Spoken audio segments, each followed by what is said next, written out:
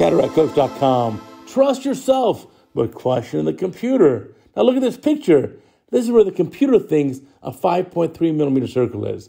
So we're using this overhead display here, heads-up display, and you can see it projects onto the eye as I'm doing the surgery, and it tells me what it thinks a 5.3 millimeter opening would be. And this is to plan our capsulorhexis. So we'll make our main incision there, and you can see again, there's that overlay, and it tells me, hey, this is 5.3 millimeters. Okay, so we'll trust the machine here. Now remember, I also mark off my forceps. My forceps have marks at 2.5 and 5 millimeters from the tip. So let's poke in here with the forceps. We'll start our rhexis. And let's see, making the rhexis here. And we can turn on that guide again. There's the guide. And we'll make it right up against that guide. So this should give me, again, if the machine says 5.3 millimeters, it does look a little small to me at the time. And so we're continuing it here. That's pretty good. And it goes around. And now we're continuing again. Do you think that's 5.3 millimeters? I mean, look at the marks on my forceps, right? And as an experienced surgeon, I can say, you know, that just looks a little small to me. And I'm making exactly the size it's telling me.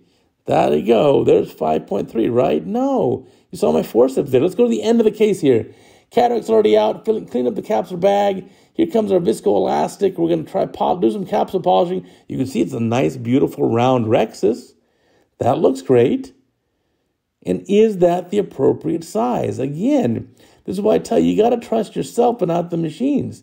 So now we'll do a little capsular polishing, cleaning up the anterior surface of that, the backside of the anterior lens capsule, cleaning up there. Let's go flip to the other side. So nice lens capsule polishing here. And it's a beautiful intact rhexis. Everything else looks pretty clean. But we'll know when we get the IOL inside the eye. And we know the IOL we're going to implant has exactly a 6 millimeter optic.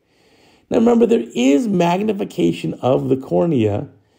And so when you think is a rhexis that's appropriate size, when you're measuring outside the eye, it may not be the same inside the eye. So now delivering that lens in the capsular bag, again, we'll put that in. This is a toric lens, so we're going to help line up the toric marks. Now you can see this machine also has a guidance system that makes a yellow line to connect the 180 meridian, and those 3 blue lines that are parallel show me where to align the toric lens. We want to line up with that middle lens, middle mark there. So we'll go inside, remove viscoelastic, go behind the lens optic, because you know it's a toric lens. I don't want to leave viscoelastic behind the optic for fear of the lens rotating in the post-op period. So taking all that out, clean that up, good, there it is. And now get the lens back into position. And again, we can line up the toric marks, but really this machine is telling me that's a 5.3 rhexis. So I know that's a 6 millimeter optic. And now the lens capsule on top of that optic, there's no way that capsulorhexis is 5.3 millimeters, which is my goal here. And so to me, this looks more like a 4.8 capsulorhexis. Now you're saying, what's a half millimeter here or there? I get it. It's not that critical. But I wanted to emphasize the point that you need to trust your own surgical judgment first. We're coming in the age of automation and machine learning and artificial intelligence. And you know what's better than artificial intelligence? Your natural intelligence. And you as an experienced surgeon have a lot of that. So we're going inside here and you can see we'll get that AC washed out, get that viscoelastic removed. The toric lens is in beautiful position. It's exactly where you want it. I think. I mean, I don't know where the machine's getting lost here with that the yellow line. But if you see, if I put on the rhexis marker again, look, it still thinks that's 5.3 millimeters. And you know that optic is 6 millimeters, so that can't be correct. So again, my take-home point is you're a surgeon with a ton of experience, and that counts for a lot. Trust your surgical judgment always. Your surgical judgment is always going to be better than a machine. Well, at least for now. In a few years or a few decades when the real robots take over and we have that Terminator effect, well, then we'll see. But for now, seriously, trust your own judgment. Thanks for watching. I want to invite you to submit a video. We have a resident surgical video competition coming up with cash prizes. In fact, I will be writing the check for the grand prize winner.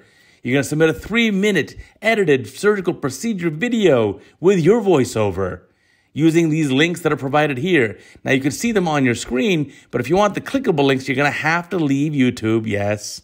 go to CataractCoach.com, the website, click on today's video, and then you'll have a hot link to all the directions of how to submit your video. It's coming up soon. It's going to be in June, on the 15th of June.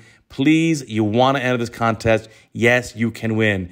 Look also on CataractCoach.com, search for the keyword contest, and you can see the winners from the last couple times to give yourself an idea.